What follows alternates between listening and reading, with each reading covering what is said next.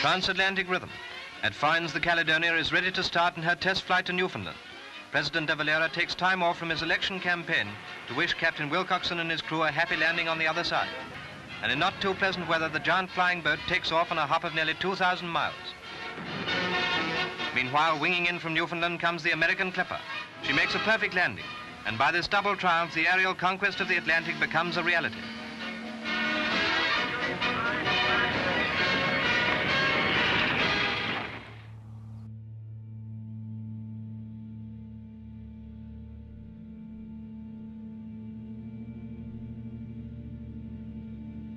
It was common behavior for residents to cry at night or to walk up and down, you know. So when you're alone in your bed at night, that's when you look at, you reflect on your life and think how your life was panned out.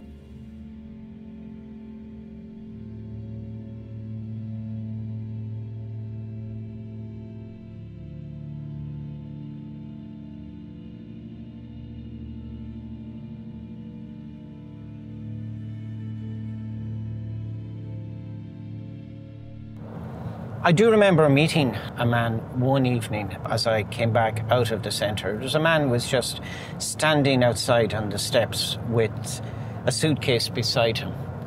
And he was just looking around and just said, "What is this place?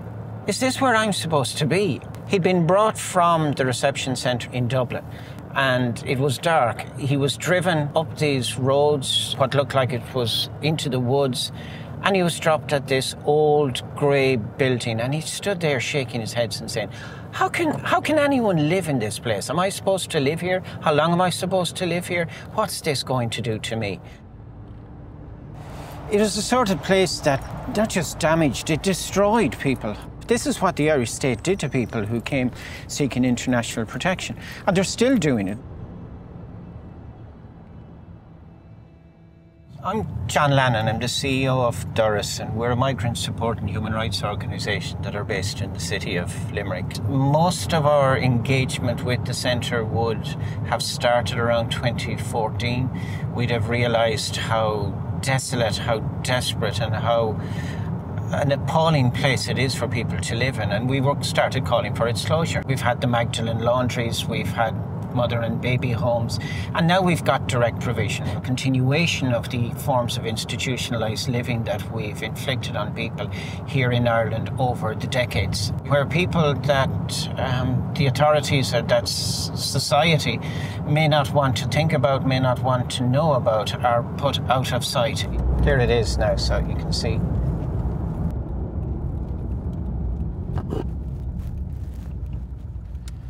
Mount Trenchard was always seen as the worst of direct provision centres. There was always a fairly clear view that people were sent to the place as a form of punishment. So you ended up with people who had spoken out against the appalling conditions in other direct provision centres here, people who were attempting to assert their rights and to advocate for others here.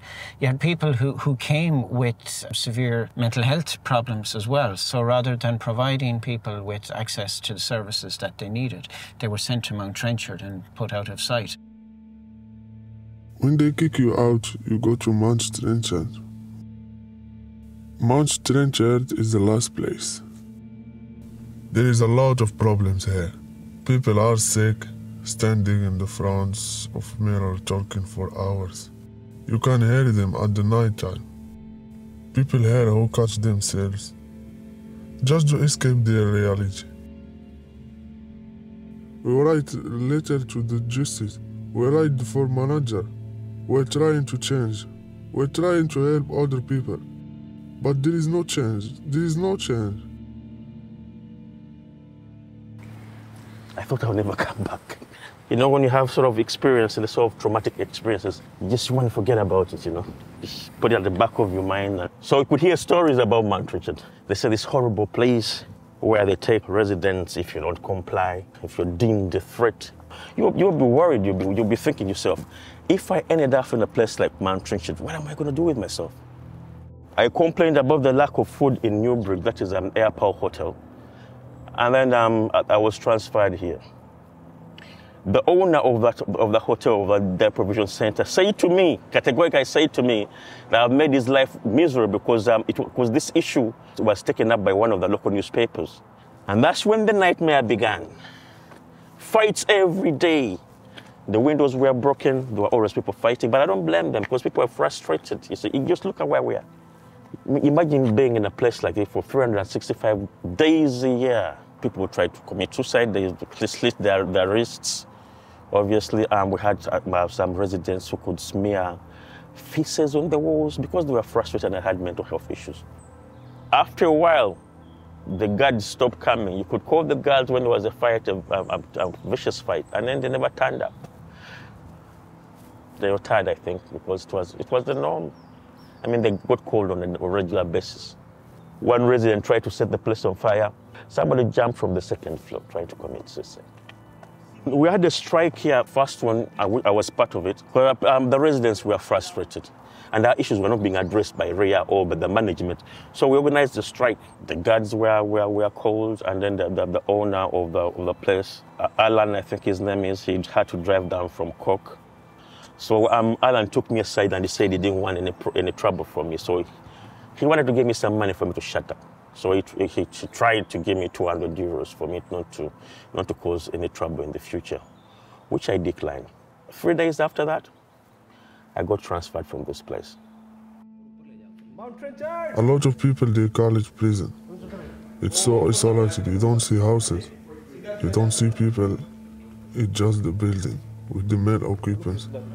Everything that happens within the building. There is no security. If anything happens, the staff go to the office and lock the door. We have to call the guards ourselves. Last time we were banging on the office. Please open the doors, please open the door. Because I don't know if you watch and there is blood coming out. He's leaking blood. It's like watching a film or something, you know. If you bring a normal person here and you will see what happened to him after 1 year. He will change mentally. He's brain dead. He's not normal.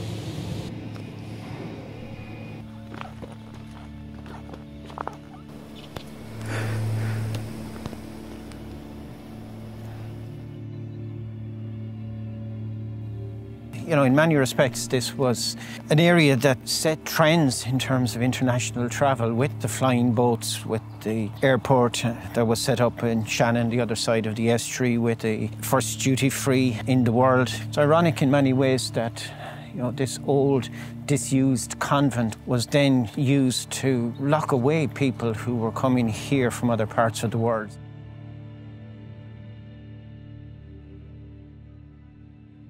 If it's managed properly, if you have 1,000 people, if they're managed properly, they'll be happy if they're looked after with love and kindness and sincerity. My name is Frida Keane Carmody. I'm a medical doctor, wife, mother, grandmother, and owner of Mount Trenchard. We bought Mount Trenchard following a public auction in the 1990s when it was for sale by the Mercy Nuns, who had ran a boarding school there from the late 1950s. Who had very happy students. I've never met past pupil from Mount Trenchard who didn't say what a great place it was. So I was very concerned following some articles in the newspaper that residents at Mount Trenchard were having a hard time. When I was checking the people who had the contract, I was assured that in fact, not just was Mount Trenchard a really good place for people who were seeking asylum, but there were so many occasions when people from other centres who had huge problems there and were causing disruption and problems, those residents were sent here, where they appeared to get better. And it was a place of healing for them. So I was really pleased to hear that, because this was music to my ears, which was what we were hoping was happening. And I believed that. In 2019, there seemed to be an escalation of complaints and negative publicity. In fact, the people who were getting the contract were saying to members of my staff that they had squatters' rights here. I made a few attempts to come in here myself, and I was not permitted. On a few occasions I came in to find that there was only one person in charge of what I thought were 85 men, and that was a female who I gather was employed in a housekeeping capacity. And then I became very, very concerned about the residents following the reports. That was the reason that I did what I did in December 2019. It was following the horrendous publication of a report by Doras Limni of the situation at Mount Trenchard. I could no longer be watching over a situation where they were on a humanitarian level, much more than nothing to do with a building, on a humanitarian level, that people in my house were being mistreated. So that led to an extremely personally difficult, most difficult time of my life, when I had to come and take over this place with security, with catering people, with legal people. We found a situation here that was frightening. It laid credence completely to the report, but we found much, much worse. I understand it was one of the residents who would have asked my son to look at a situation which was harrowing. Somebody who was very disturbed attempted to take their own life. The manner in which that attempt was made, that evidence was still there several years later. Immediately, they stacked up beds on the stage to reach that and to cut it down. The man in question is alive and well, and he didn't come to any harm, thank God. And the situation was remedied. But it's frightening to think that that was there in full view of people who are already extremely troubled.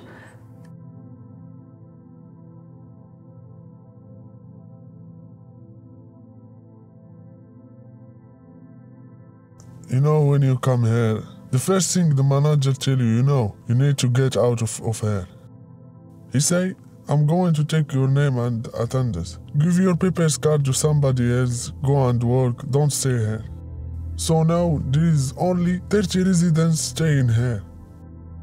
Imagine you are cooking food and you are receiving money to cook for 85 and you are cooking for only 30 residents.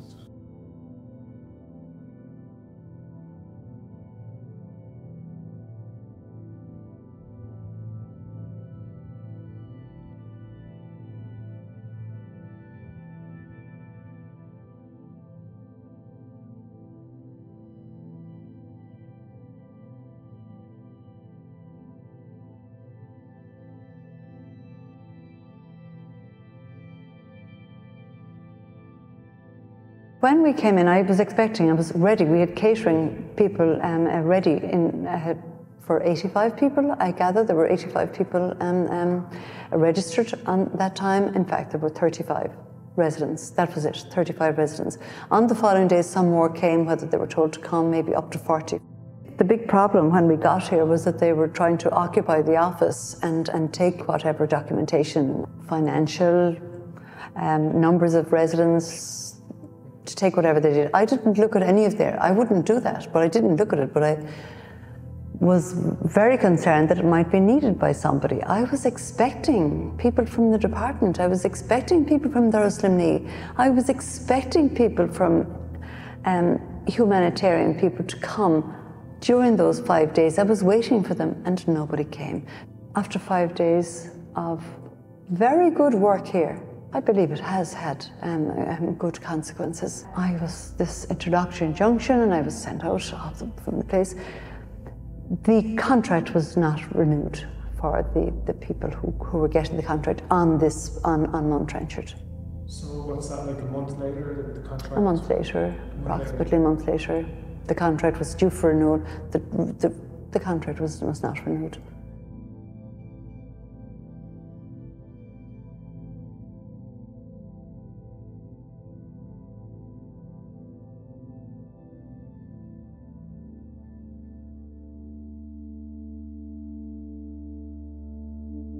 There's no way the government or the reception and integration agency didn't know what was going on. Everybody used to complain. We used to email them, we used to text them, we used to call them, we used to tell everyone. Everybody knew what was going on. People in power are trying to do their best, but it's not okay. There's a system underneath their command of control that's completely unfit for purpose. There used to be a sign here that said Mount Trenchard, for instance. I think it was over here, but it's been removed here. But I think it's important for people to know the history of this place and what this place represented. People were destroyed. People were destroyed in the deprivation center. And when they got their residency after a long time, they couldn't do anything with themselves. Direct provision is still in existence. The mental health and well-being of people who have spent years in the system has been very detrimentally affected by the manner in which the state is treating people who come here seeking protection, safety and sanctuary. I think Mount Trenchard is reflective of the whole deprivation center system, you know. It's not an outlier. The whole system is rotten. The system has to be closed.